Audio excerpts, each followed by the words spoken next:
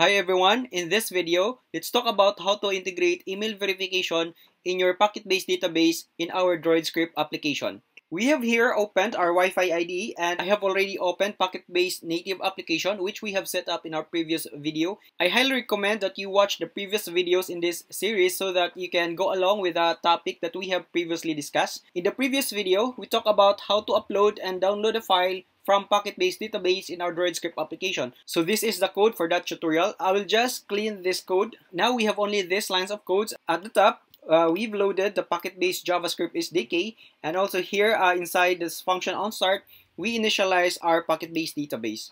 In this video, I will use the cloud extension in the Wi-Fi IDE. Here, this cloud icon right here. So if you click this one, it will open this dashboard. So we have the files. We have also the apps tab, and we also have this database tab. The files is the file server that we have used previously. We also have this apps. We also used this in our previous videos. And here the last one is the UI dashboard for the PocketBase database. So here we have the users collection. We also have this post collection.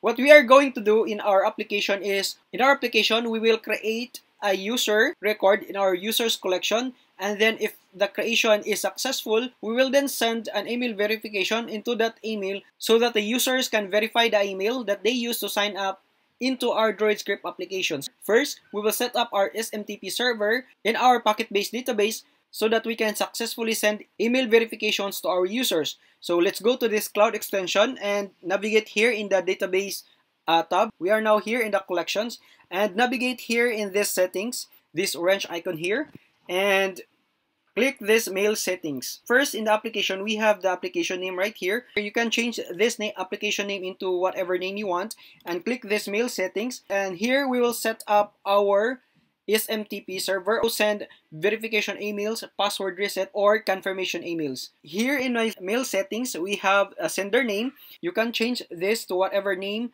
you want. So I just changed mine into sample cloud support. And the sender email address will be, for mine, I'll just change this into my email address. And then here, use SMTP mail server. This is the recommended way to set up email service in our PocketBase database. So just toggle this one, and then it will open this other settings that we need to set up. So first, the SMTP server host, you can use any SMTP server if you want. So there are a lot of SMTP mail server providers out there. Of course, most of them has extra price that you need to pay in order to use their service. But in this video, I will show you how to set up SMTP server using Google's Gmail into our PocketBase database. This is very easy, and Gmail is free as long as you have a Google account. So here, the SMTP server host, just set this one into smtp.gmail.com. and port is 587, and username is your Google account or your Gmail account. So I will just use hamakjumar at gmail.com. So this is my email account that I will be using to send verification emails to my users. And the password here is not the password that you use to log in your Google account, but rather an app password that you need to request from Google to be used in old applications that don't support two-factor authentication. So currently, Google uses two-factor authentication to log in its services. But here in PocketBase, we cannot use two-factor authentication, and therefore we need to request an app password to be used in our applications so that we can use the Google service. And here in PocketBase, we will use the SMTP mail server that uses our Gmail account. Okay, to create an app password, open a new tab here and then navigate into myaccount.google.com/app passwords and navigate into that URL. We will first log in into our account. Okay, so after you successfully log in into your account, it will open this app passwords. I have here my first app password, DS Registry Email Support, which I use to verify emails in DS Registry, which will be released together with DroidScript version 3. And to create a new app-specific password, type a name for it below. So let's create our app password, sample cloud support, and then create. It will generate an app password which is a 16 characters. Copy this one, and it is a good idea to save this safely in your computer. Okay, so I will just copy this one, and in our password, just paste the app password that we have copied and then save changes. Now we have successfully set up SMTP mail server in our database dashboard. We can send a test email to check if our SMTP mail server is working fine. Send test email. Okay, so we'll send a verification template or verification email into my email. So I will just use my email. Okay, so send. Okay, it successfully sent a test email. So if we go to our email, okay, gmail.com. Okay, now we have received our verification email. So if we open this one, we have hello, thank you for joining us at, this is the project name, which I said you can change it to the project name that you like.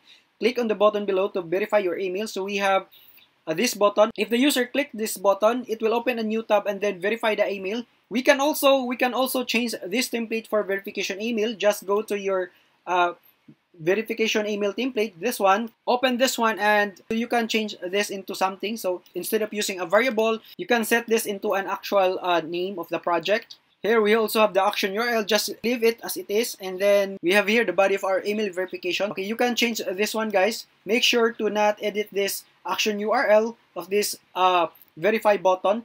This is very important. You also have this template for password reset. Okay, and also this confirm email change email template.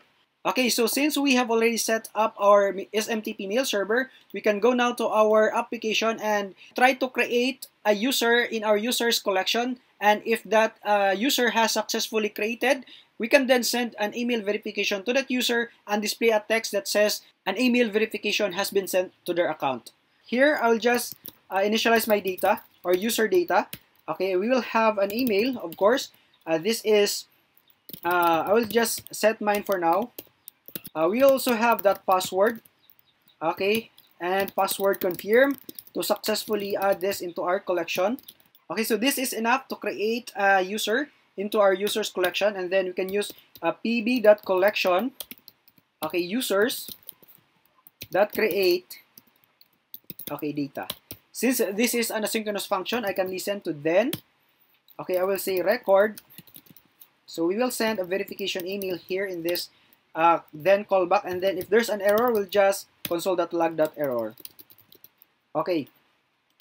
Okay, so if the record is created, we will send a verification email. So to send a verification email, let's go first to the PocketBase /JS SDK in GitHub and navigate here at the bottom in this auth handlers. So if you are here at the top, just click this menu here and navigate here at the bottom in the services and auth handlers. Okay, so here at the auth handlers, we will use this email verification. Okay, so pb.collection, our collection ID or name, and that request verification, passing the email and our options.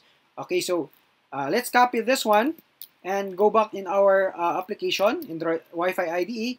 Okay, we'll just paste this and then change this collection ID into users, the same as this users collection here, and then request verification.